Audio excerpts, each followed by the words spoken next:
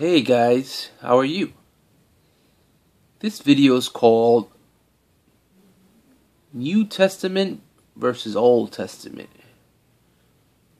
And many Christians want to know what is the difference. And I got a new haircut, see?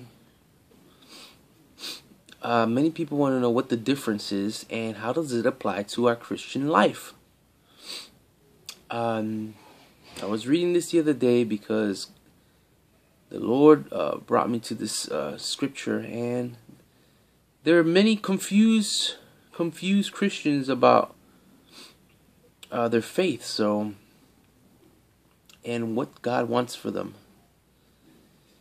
First of all, you got to understand that God never changes. He is the same then, today, and He is the same in the future.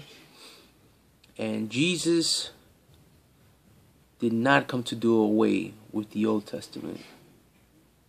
In fact, He came to add on to it. So,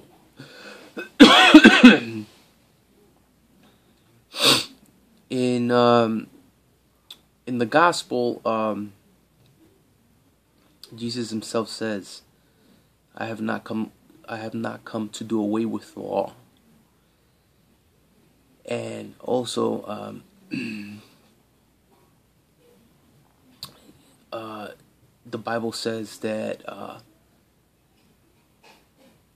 God has written the laws in our minds and in our heart. So what does that mean? Which laws? Obviously, all the laws of the Torah of the Old Testament. This is all Old Testament scripture. But the one thing, the one scripture that I will be going into today is Hebrews 10, which explains clearly why Jesus came. And this is the one a lot of people misinterpret, which it says, the Torah is a shadow of the good things to come, but not the actual manifestations of the originals. This is Hebrews 10 verse 1. Therefore, it can never, by means of the same sacrifices repeatedly and endlessly year after year, bring to the goal those who approach the holy place to offer them. Otherwise, wouldn't the offering of those sacrifices have ceased? This is talking about how they used to make animal sacrifices year after year. And obviously, we don't do that anymore because of Jesus Christ. And if you go further down to verse 5, it says, this is why on coming into the world, He says, this is what Jesus says, it has not been your will to have an animal sacrifices and a meal offering. Rather, you have prepared for me a body. No, you have not been pleased by burnt offerings and sin offerings. Then I said, look, in the scroll of the book it is written about me, I have come to do your will. So God was not satisfied with animal offerings,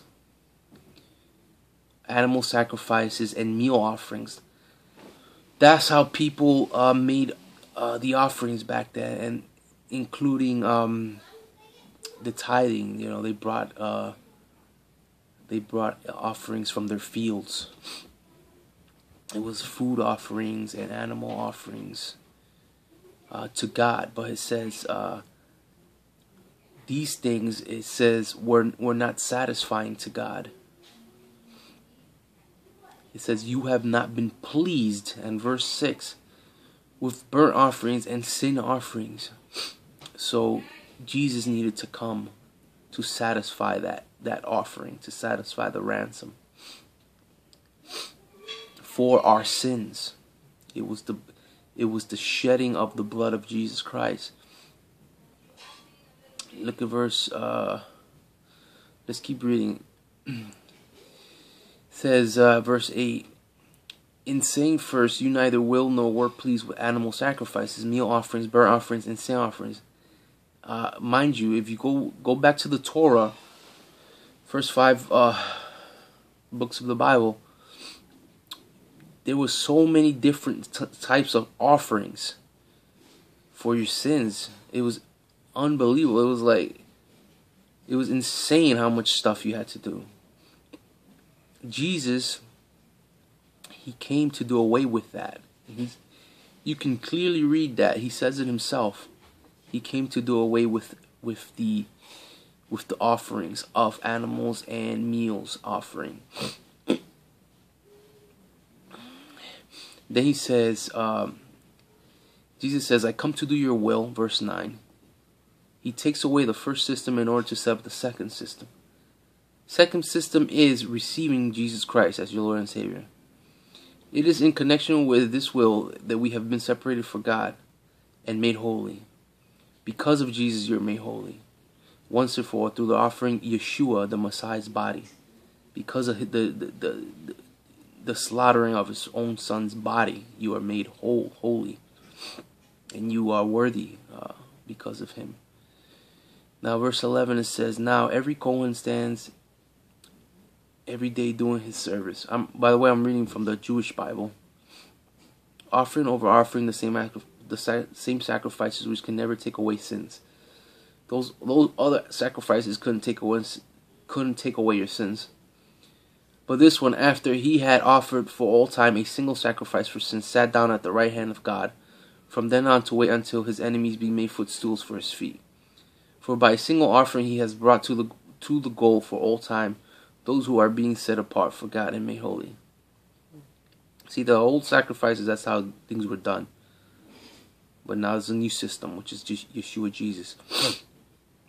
And the Ruach HaKodesh too bears witness to us, for after saying, this is the covenant which I will make with them those days, says Adonai. I will put my Torah on their hearts and write it on their mind.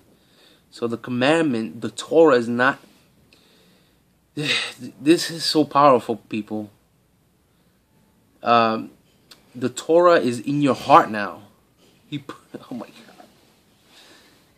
You can't do away with the Torah. The Ten Commandments is the Torah, people. You can't do away with it. Look what it says right here in Hebrews verse 16.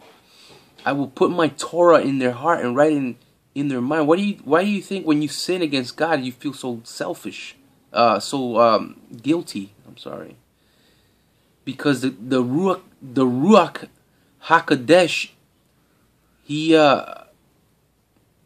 he convicts you right there on the spot when you sin against God, because the Torah is in your heart and in your mind. It says verse 17, and their sin and their wickedness I will remember no more, because of Yeshua Christ. Says 22 verse 22 says, therefore let us approach the holiest place with a sincere heart, in full assurance that come with trusting, with our hearts sprinkled clean. Did I skip something?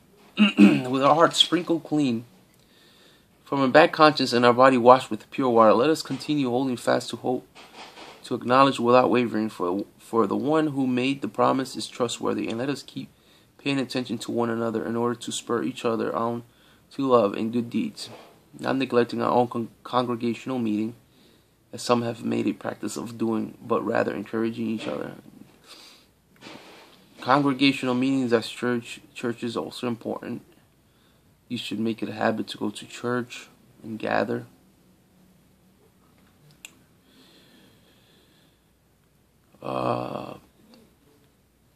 Then it says, God says again in verse 30, vengeance belongs to him, and Adonai will judge his people. Then Yeshua wants you to remember verse 38. There is so little time, the one coming will indeed come. He will not delay, but the person who is righteous will live his life by trusting, and if he shrinks back, I will not be pleased with him.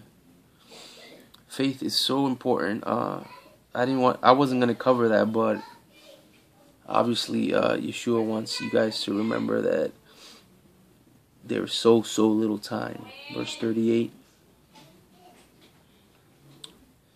But you saw here, folks, I don't know what version you have, but it says here, verse 16, that Adonai put his Torah in your heart. Do you think that the Torah is not important anymore? It says it right there. He put the Torah in your heart. It's not written in stones anymore. It's in your heart. The Torah convicts you. The Holy Spirit convicts you. So, the Old Testament is still important. The old laws are still important. And Jesus came to just add. And he goes on to say, love your enemies and forgive 7 times 77. The whole gospel is about love. Love and forgiveness. If you walk, Galatians says, if you walk in love, that you're not bound by the laws. Why? Because when you love God and you love his ways, you walk in his ways because you love him.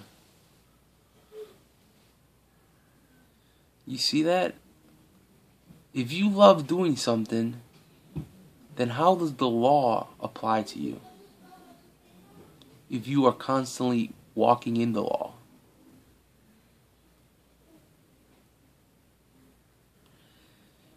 You understand? If you love God so much that you live by the law because you love God, then the law doesn't apply to you because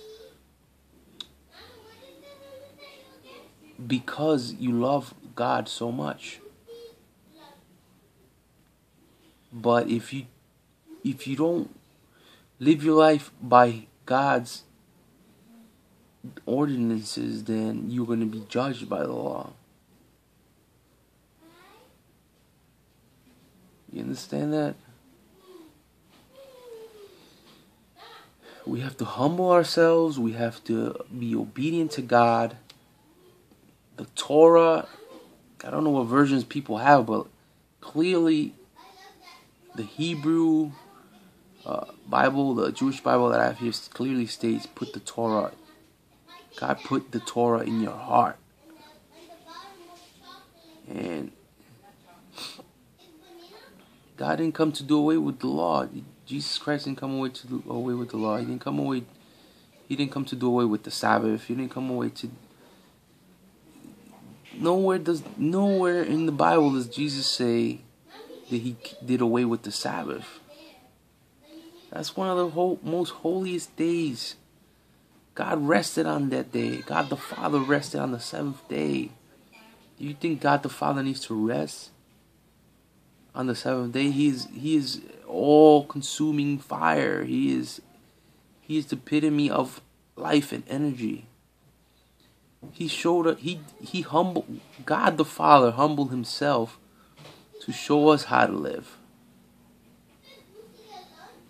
He said, look, this is how you guys need to do it. You need to take a break. You're going to burn yourself out.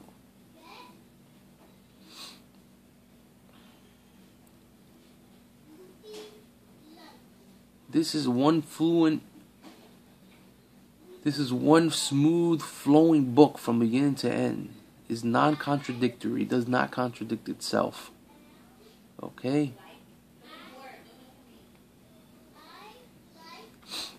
Well, I hope Heavenly Father, we thank you for your word. Thank you that